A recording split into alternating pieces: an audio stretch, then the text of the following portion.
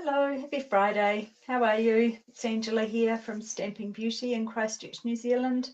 Hope you've had a good day. I've had a day off today, except for now. My husband and I went to Glentui, which is about an hour away, and went for an hour's walk through some lovely bush and along past a stream. And yeah, it was really lovely. It was a bit cooler today, so it was perfect walking weather. So yeah, I'm feeling a bit tired as the day's gone on, but that's all good. I'm all prepared for tonight, so that's good. So thanks of you, those of you who are going to be watching live and those who watch later. Thank you for doing that. As my title said, Cradled in Love is what I'm going to be using tonight, which is one of the free celebration items. It's this cute little set here. And I was showing a friend today talking about it. She said, I didn't even see that, or I didn't like it. So that was good. Sometimes that's what happens, isn't it? You sort of brush past something and it's not your cup of tea. And then you see what somebody does and you think, oh, no, now I want that. But I definitely wanted it because I've got a few baby cards that I needed to make. So it's perfect. So I will turn you around and get started. Might as well do that, and yeah, hopefully you'll be inspired to get the set. So I will do that. Just get rid of myself from here. Don't need to see me anymore. And I've just got the catalogue open at this page. I'll just open my blind. Let's let some daylight in. It's still nice to have some daylight to make the most of the season while it's summer. So yes, this is a set here. It's one of the free ones when you spend $110. So this is it here. So it's got this cute little cradle and this little piece here that's got, you can add the little what are those called now? You know, to hang down, and sometimes they have music, don't they? And then it's got a cup, the little bottle, an elephant, and then some choices and the little rug. So some nice wee elements to do some things with that. So what have I started with? Let me get this out of the way. So I've decided I made my original one as for a wee girl. So I thought, oh well, I'll make a boy one. So I've got the balmy blue, and I'm using this as this DSP, which is the lighter than air one, the one for the, got it here, for the hot air balloon. And it's perfect really for little baby cards because it's got some sweet little colours. So that's on page 33. So there are the colours there. So pretty baby colours. So that's what I thought I would do. So I'm just going to get that down already. You know what I'm like. I always like to get my bits and pieces glued down so as soon as I can, which sometimes doesn't work in my favour, because when I was making this card, I glued something down and then later thought, oh, maybe I need to add something under that. So don't do what I do and get overzealous about gluing things down. And then I've just got an insert, and I've just popped a little bit of the paper to coordinate with that. And you know why I do that, because it saves writing so much on there.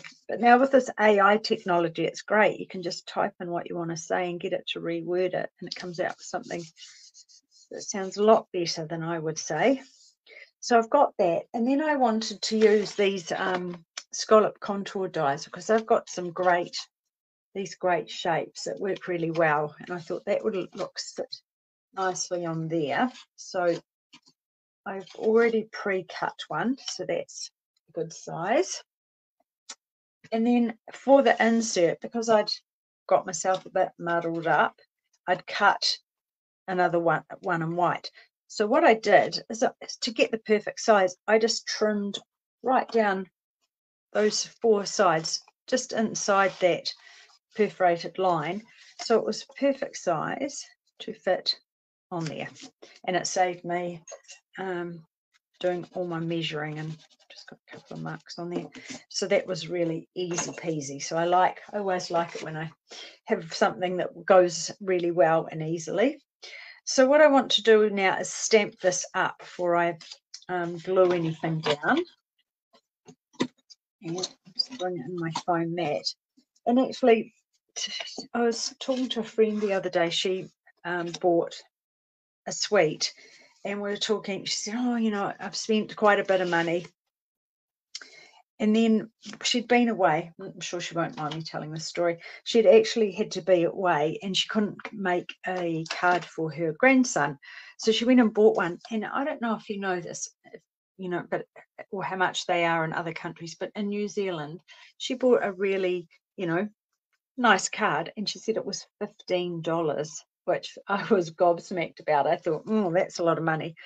So when we divided the cost of the suite by 15, it only was like 19. So we just said, well, you just need to make 19 cards and then you've recouped your money. So, and that's not, you know, that's not impossible, is it, to make 15 cards out of your suite, because you've got lots and lots of, so it was the, let's bring it in here. It was this one here. So you've got that stamp set, you've got the accents, you've got this stamp set and both die sets, you've got the gems, and you've got the paper. So it would be really cool to actually sit down and, you know, work it, because you can make a lot of cards with the paper alone. So yeah, you only need, where was my bit of paper? It does a calculation, 18.94 cards. So 19 cards and you've covered your money. And then I was thinking about it too, and I thought, well, you know, with the other crafty things or activity, you know, hobbies, we don't always recuperate any money. You know, it's about well-being and fun and everything else. So being able to recoup some money from your craft is just a bit of a added bonus, really, isn't it? So yeah, let me know how much you would pay for a card, because it'd be interesting to know. Right, so that stamps up really well, doesn't it? It's got a nice sharp image. And then it's got, what did I do with that? I hope I haven't lost it, because I was faffing around in here earlier. No, it's in here. I was running out of blocks to fit on here. And then that just wants to sit. Just really have to pop it just somewhere up on there. I don't think you have to be too particular. It will just sit and look like it belongs. Oh, hi, Lynette. Nice to have you here.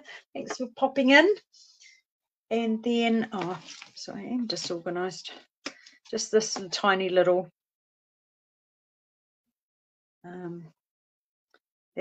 what do you call those things? I can't think what they're called. You know, the dangle, a mobile. And I'm just going to stamp that. Actually, I'm just going to stamp that off on the strip over here. Is that whale at the bottom? Seems, oh, I don't think I can do much about it. It's quite dark. So, and then I just want to pop that on about there. I managed to make that. Now I've made the moon light, but anyway, that's all right. Oh, by the time I colour it in. Oh, hi, Sylvia. Nice to have you here too. Thanks for coming along. And then this one it's got sweet baby girl, sweet baby boy. So I've got sweet baby boy, and I'm just going to stamp that. Just got some scrap. Oh yeah, that sometimes we do. It does pay to have a bit of a test run, doesn't it? Even if you've been crafting for a long time. And then I'm just going to line that up. Stamp that down, so that it worked all right. So far, so good. And then I just thought, colour that in, and not too much colouring in. Just keep it fairly simple. I mean, you could do the whole bassinet, do it in sort of a cane, but I saw one coloured in just like this without colouring it in, just having it white. So I thought, oh, that looks nice and fresh. So I'm just going to put those lines in dark, and this is the balmy blue. And then where the sort of blankets got a bit of a stripe through it, just colour that through there. And then down here there's another sort of where it's got a stripe. And then I'm just going to get the pale, the light one, and then just colour it in. So just really simple. So for anyone who's a bit of adverse to colouring, this really is not much at all. Just really. But if you were to do the whole bassinet, that would be quite a bit more colouring. So just, so there, that's not much. And then I'm going to do the just do the bottom of the bassinet where it would be like if it was you know, a little bit of, you know how you do the fabric sort of base on them, where the mattress would be, I guess. Gosh, seems forever, doesn't it, since have babies and cots and things. Right, so just like that. And then I'm going to just do the whale. This is going to be a wee blue whale. Just so it coordinates everything in. Oh, hi Gay, nice to have you here. Thanks for popping along. Has anyone got this set? This from the, just add a bit of something to that. Has anyone got this Cradled with Love from the celebration? And I'm just going to do, we're going to have a pink moon. Just going to change things up on this one. And if you have or haven't, what are your favourites out of the celebration brochure? I always sort of work my way through trying to get everything. Haven't quite got there yet. Actually, I might just check. Is that the... Oh, it's dark. Just looks a bit light compared to those other colours, but might just put a wee bit more on top. Let's brighten it up a little bit. Not yet. But it is cute, isn't it? And one of my previous downlines, she's just had a baby, and I need to get a card sent out. So, and then I've got this ribbon here, which is the balmy blue. And I just want to put, you don't see much, you just actually, what I might even do, which is a bit cheaty, but there's no point having a whole width behind here that you're not really going to see.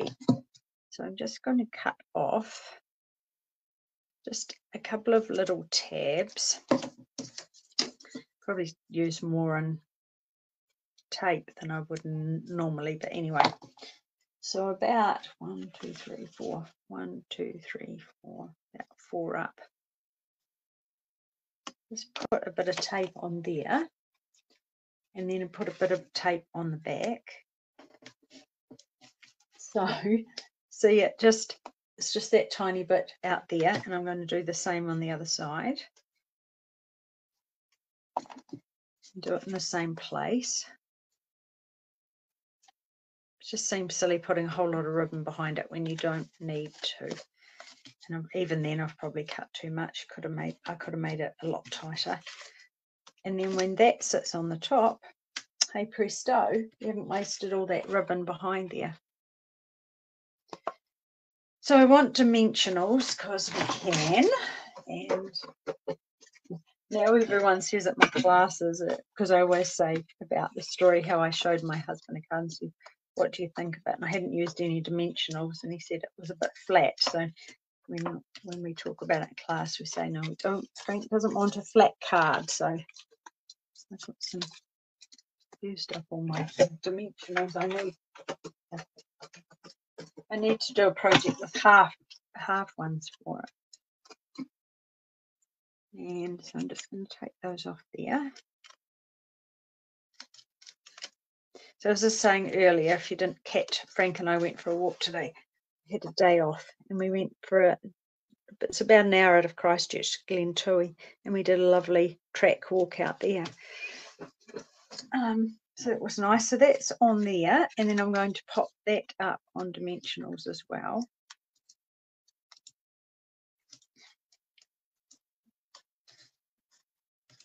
And on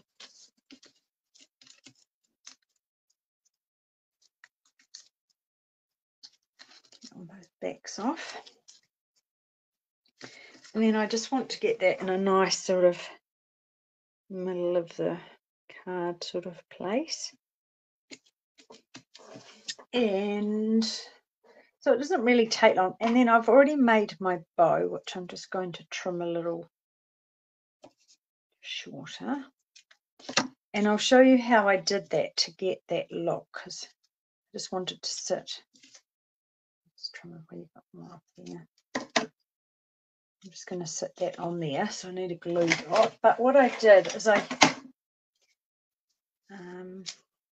tied it in such a way that you would get, you know, because, oh, hold on, I'll show you instead of talking about it, because it's easier, but I'll just pop that on there. I just find it easier to show things, so that's just going to sit on there. So with the bow, normally I just tie a bow. And I don't know if you guys do this. I'll do it up here. I go round, and then when you go round and pull it through, sort of, well, that does work out like that, but you end up sort of like that. So to twist that around and change it, it worked a bit better when I just did a loop like that, a loop like that, and then knotted it. And then with that, it was easier just to flick it over. I probably could have flicked it over on the other way I did it too, I guess. And then when I pulled it, see, it just stayed on there. I've got a wee bow tying thing, so there are just lots of different ways really to tie bows, but that just works quite well. And then you can have it sitting out. So you get it all sitting nice and upright, which is how you want it to look, I think, on something like this. It doesn't matter when it's, you know, a ribbon that is double-sided. Now I just got some of these little sequins, which I love. Love these. And I'll just put a sprinkling of 3 of these on. So has anybody got anything exciting planned for the weekend? Because it's only a day away. I haven't, just pottering. Hopefully the weather will be nice. So just 2 there. I'm just going to put 1 up there. And that is my card. So super, that didn't take long. I mean, I know I had a couple of little bits pre-cut. Just try and bring that up. It's a bit blurry. Oh, why it's so blurry tonight. Oh no, going the wrong way. So that's quite, yeah, just quick and easy. So you could, and there are other things in here, like there's that wee mat. You can't see that very well. That mat that you can put along the bottom, but it wasn't really, I did it quite, you know, not so wide. So this is the little girl's one I did here. So just exactly the same technique. I just used that, because this is all bubble bath, that little bubble bath ribbon that comes in the trio with the Azure Afternoon and Lemon Lolly. And in fact, that would look lovely if as a bit of a neutral, you know, card to do it in Lemon Lolly. You're officiating athletes meet and tasting. Oh, nice. Oh, nice. That'll be lovely. Is it going to be hot weather? We've had amazing weather, haven't we, this summer? So yeah, so that's my card. So pretty quick and simple tonight. After my big day out. So yeah, if you let me see what you've been making with the celebration. It's always good to see what everyone else has been making. Got lots of things coming up over the next wee while. I've got lots of things in the pipeline and lots of things I want to be making, so I just need to hanker down. Oh, thanks, Lynette. Yeah, they're cute, aren't they? So I must get one out in the mail to my friend that's had the baby. Actually, I've had 2 friends that had babies, or yeah, one friend had a baby, one friend had a grandbaby. So it's getting to that time in my life where my friends are having their children are having children. So yeah, it's exciting. So thanks very much for watching. Sorry, short and sweet tonight. I'll try and come up with something and take a bit longer next week. I didn't realize it wouldn't take so long. But anyway, thanks for hanging out with me, and have a great weekend, and hopefully see you next week. Take care. Bye.